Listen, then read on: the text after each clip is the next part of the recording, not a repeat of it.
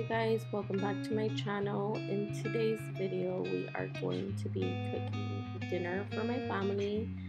So here is a little glimpse of what I'm making. We are starting out with some butter and we're gonna add this into our water. Usually I wait for my water to boil up and then I'll add it in, but right now it's okay, you know, it's still gonna cook the same, so it's fine.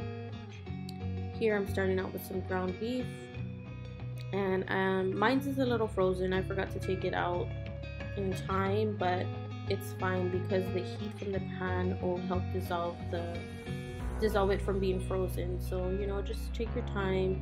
This meal usually takes me about 30 minutes to make, so it's a quick meal. I really enjoy making this, especially on colder nights, because, you know, we tend to gear towards comfort foods when it comes to cooler nights, and, you know, just dinner in general. Sometimes for us it's a little bit heavier, which is not a great thing because, of course, you still have to go to sleep, and it's not good to go to sleep with a heavy stomach. So, but either way, this is what I'm doing. This is what I'm starting out with. I have the noodles, you know, cooking.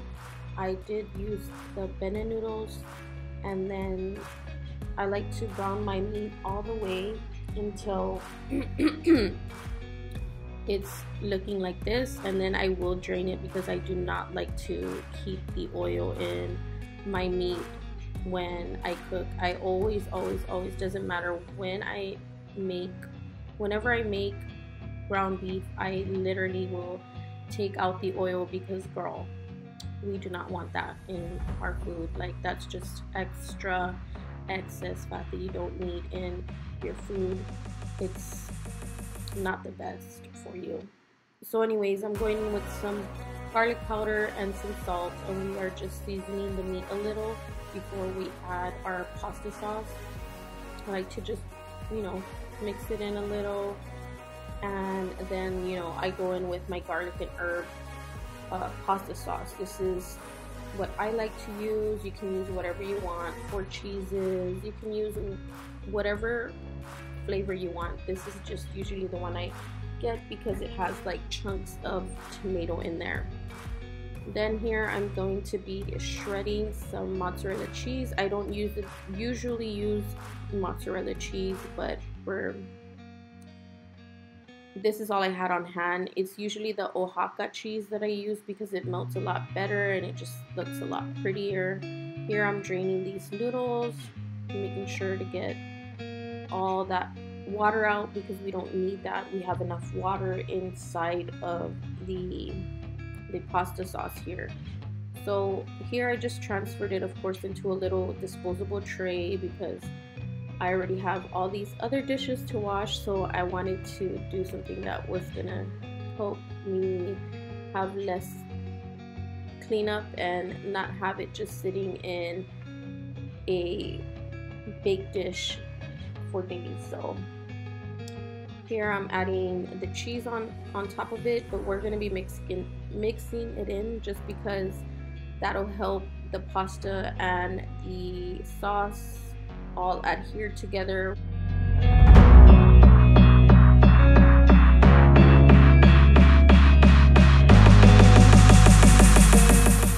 But here I am, I'm mixing it up, and you can see how ooey gooey the cheese is. It's just so, like, I love to just do this part. This is like one of my favorite parts because you see where the cheese gets super stringy, and it's just, it looks super scrumptious and good.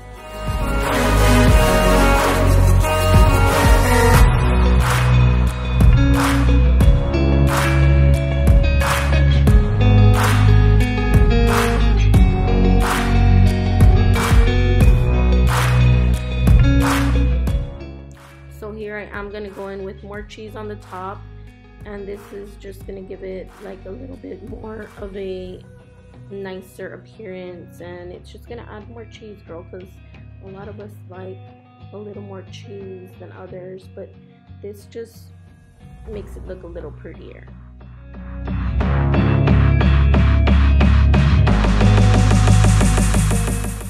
Okay, so now we are going to pop it in the oven at 350 degrees, and I'm gonna get my breadsticks here and I'm just gonna put them onto the tray, and these will cook 5 to 7 minutes.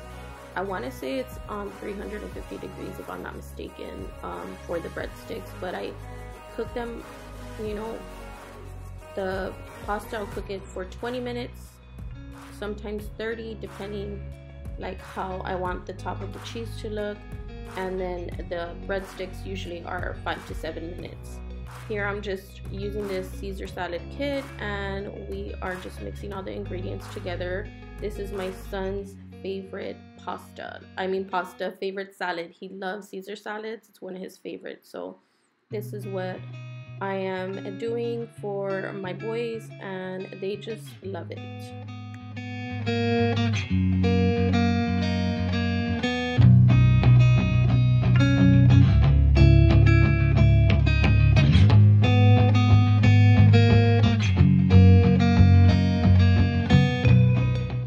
Okay, so we have the pasta here all nice and good. This is what I like to call baked pasta because you bake it in the oven. Now I'm just gonna plate it for you guys so you can see how I plate my meals. They don't have to be perfect or anything. I just plate them, you know, for photos, or sometimes just because I like the way it looks like as far as like presentation.